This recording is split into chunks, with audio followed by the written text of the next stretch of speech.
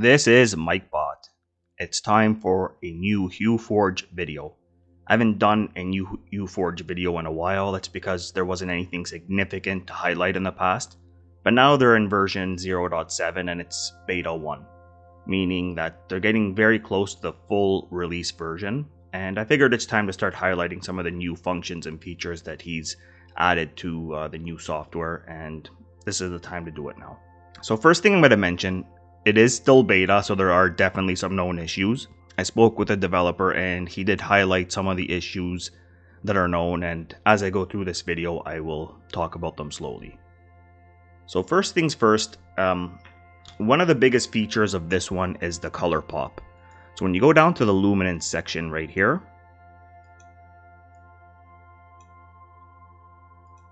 you're going to notice that it has a color pop function.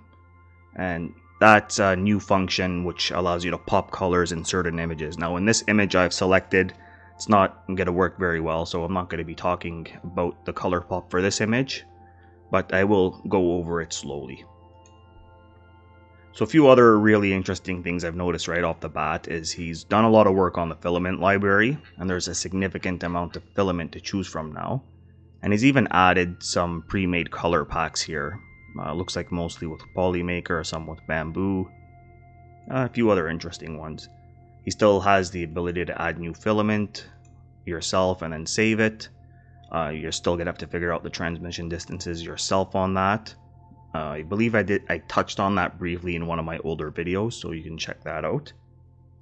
He's also worked on the undo function, which is really nice now. It's still not perfectly polished, but the undo function does work now, which is really nice. They've also added quite a bit of brightness compensation settings. So under the brightness compensation, he's added quite a few new options now, which is nice. Before there was 4 or 5 options at the most. There's a power setting here. They've added a little graph to show you what the brightness settings do basically, so that's a nice little added touch. He's got some unbiased lighting features now. He's got this little cool bar in the middle that tells you the layers of the colors. And he's even added a disable button for the colors here. So if you click this, you can disable the individual colors, which is really nice.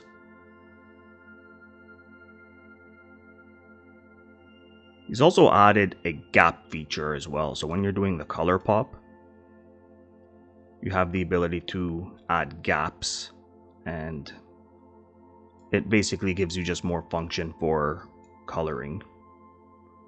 There's also a tolerance feature as well, which is under color pop, I believe. Yeah, so the extra gap and the tolerance are supposed to be used sparingly. They're not supposed to be used in excess because they're not fully polished yet. The rest remains the same: the depth, the general options, operations. Nothing really has caught my eye other than that so far. He has a filter bar now, so you can filter your colors to whatever you want, so that's nice added touch as well. And he's added a little color picker tool. Where is it? Nope, he hasn't added the color picker tool. I thought he did, but I use my own color picker tool, and I'm going to highlight that in this video again in just a few minutes. So as I mentioned, this radiant bar here is new. That's another thing I want to kind of highlight in this video. I'm excited to check it out. I did say the unbiased lighting is new. That's experimental as well, so don't mess around with the experimental stuff, in my opinion. And then the other cool thing, if you highlight or hover over an item, it tells you what it does. So for example, if you want to add sliders, you can do that, but you can only do it when there's no image loaded. So let's say you want to do more than, I don't know, 12 colors. I'm not going to count it, 12 or 16. You just hit plus, but make sure no image is loaded, and then you can delete it by clicking the minus button there. So I've launched my color picker app, or color tool, whatever you want to call it. It'd be nice if he integrated this into HueForge, but I don't think he has yet. So basically you go to the color, you select it, and it gives you the little hex code here, and then you can insert it under new filament. So basically grab this code, copy, paste it, and then there's your new color. So obviously this only works if you have that filament in stock at your house. So that's all there is to just highlight, and let's just dive right in and start. Once I finish this image, I'll print it, showcase it, and that's it for this video. There will be probably a part 2 coming in the near future. So I've selected here my MicBot profile picture, and as you can see, there's black, there's white, there's gray, there's blue, there's a bit of neon, blue, teal, all colors that I have in my 3D printing room. MicBot here with some quick editor's notes. So I've trimmed out the rest of this segment because it was over an hour and a half long. After editing, I think I got it down to 20 minutes just for this one photo. So I ended up just trimming it out completely for the YouTube video and to make it a nice, small, quick, easy video for YouTube. If you want to see the full video, go on to my Patreon and check it out. I've also included some bloopers and a few little added nice little things to make the Patreon video more, I guess, enjoyable for everyone. I apologize. Again, it was a really long segment. I wasn't expecting it to take so long, but it did, and it is what it is. But don't worry, I do have another photo coming up, and I haven't trimmed anything out of this next photo. Okay, I'm going to look for another photo, and we'll proceed from there. Alright, I've selected a new image here. So let's see if this one looks a little better. So we're going to add some more filament to this one. So I'll add some red. And I'm just going to check if they have any Polymaker brown. Yeah, they do, because I have some Polymaker brown, so that's good. Just so I don't lose it, I want to find the exact one I have, which is Poly Light Brown, and let's put it in here for now. I'm going to grab my color picker tool, try to figure out what color that is. So that looks like it's a different shade of brown. This is what my color picker tool says, and I'm trying to think if I have any of that bronzy brown left. I don't, so we'll play around with the red a little bit to try to make that work. Speaking of red, I should add the red in here.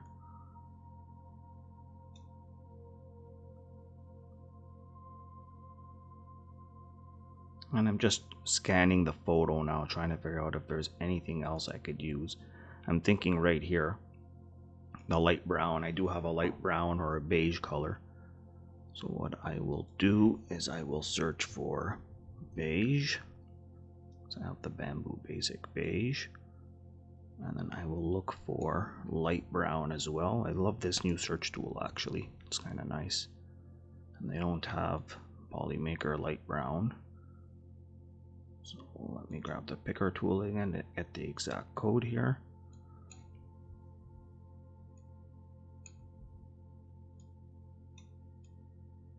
And it's more about this color brown.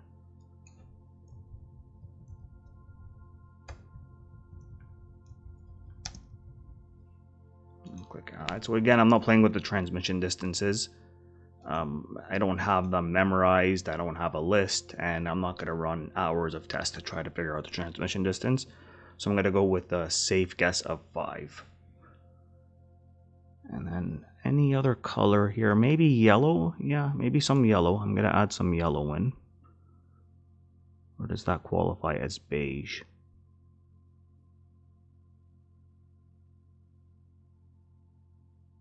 Yeah, I think I have all the colors I need. So this is a cool color picker tool. Make sure you grab one of these. So I think I have all the colors I need to make this print work now. And now we go back to the sliders and we mess around with the sliders. So this time around, I'm going to just fast forward this entire scene. So I'm going to play with the sliders. To you, it's just going to look like me at fast speed doing it kind of thing. And then once I get the right combination, I'll walk you through why I did what I did.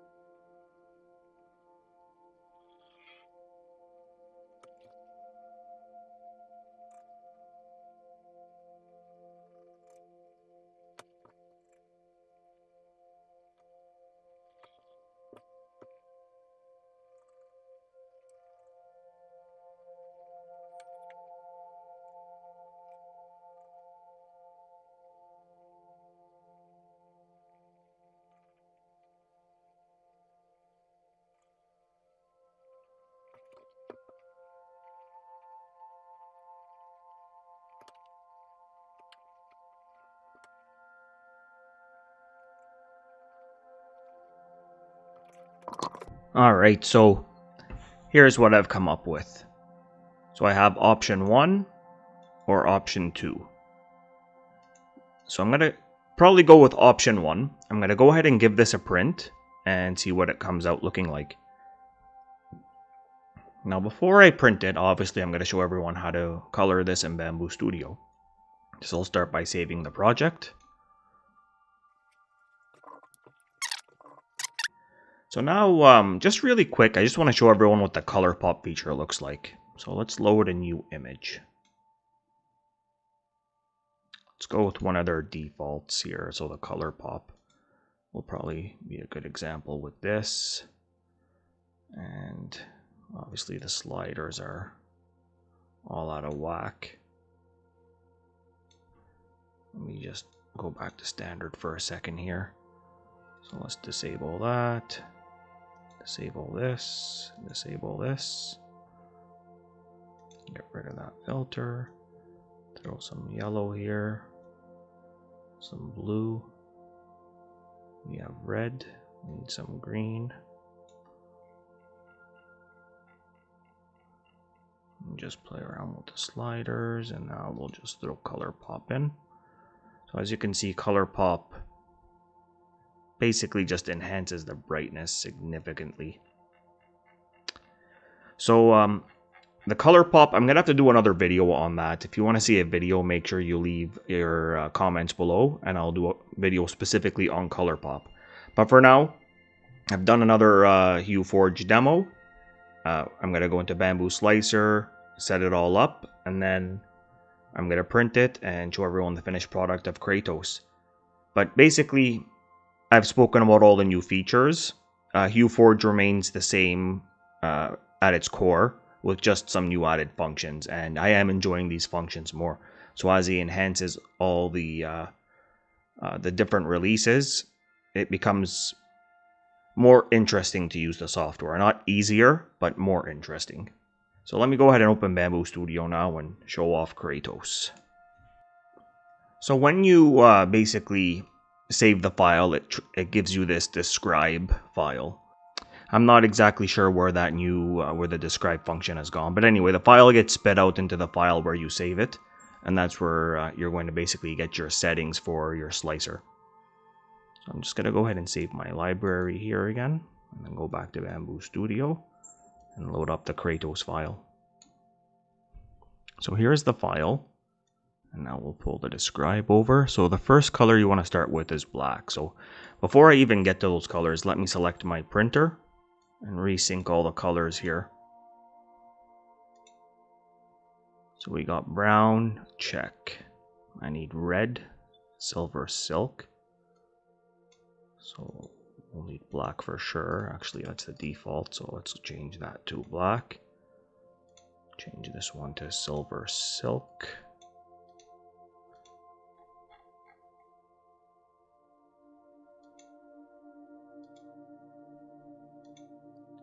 So we got brown, and then we need beige. This one's actually going to be Bamboo PLA. Basic, and it's beige. So silver silk, brown, beige, and then white, black, beige, red. We're missing red. That one is generic in my case. Okay, so black, brown, beige, red, silver silk, white. And then I have a HueForge profile saved here. And basically what the HueForge profile is, I have it as 3 walls, 100% rectilinear, and the quality starts at 0.08. Nothing else too fancy about that. Check out my previous videos on how to configure that. So I'll start by slicing it.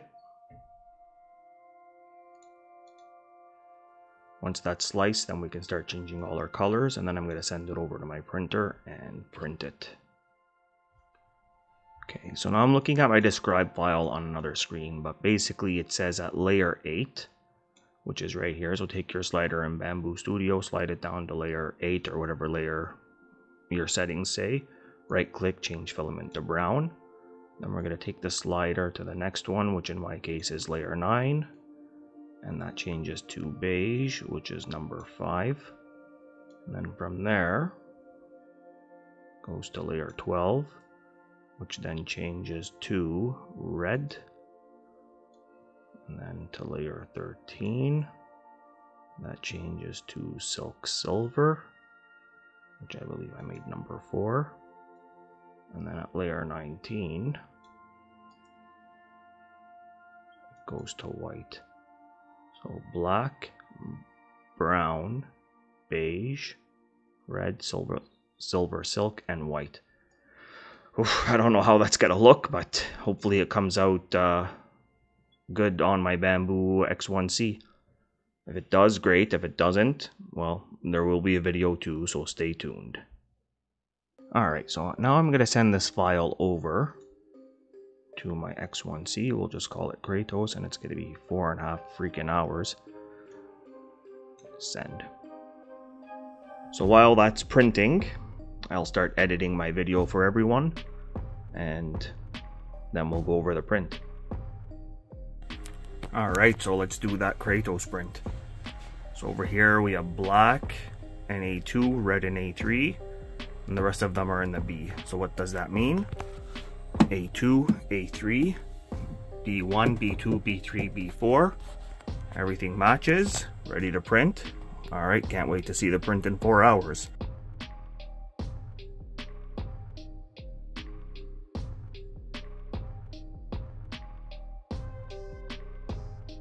So as you saw in the pictures 2 seconds ago, it didn't come out perfect as we saw in HueForge, but it's half decent. So that's my first attempt with this new beta software and stuff, so we'll see how future stuff goes. So keep an eye out for future videos, but essentially it is what it is. It's not the best, but I'm still kind of happy with it, so let me know what you think in the comments section below. So that's it for this video. I went over some of the new settings. I demoed just a quick file on HueForge. I printed my test print, and you saw the results in the previous segment. That's it for this video. If you want to see part 2, let me know in the comment section. If you enjoyed the video, hit that like button. And if you have anything in general, questions, comments, let me know, and I'll answer them as soon as I get a chance to. That's it for the HueForge version 0.7 Beta 1. Thank you again. MikeBot out.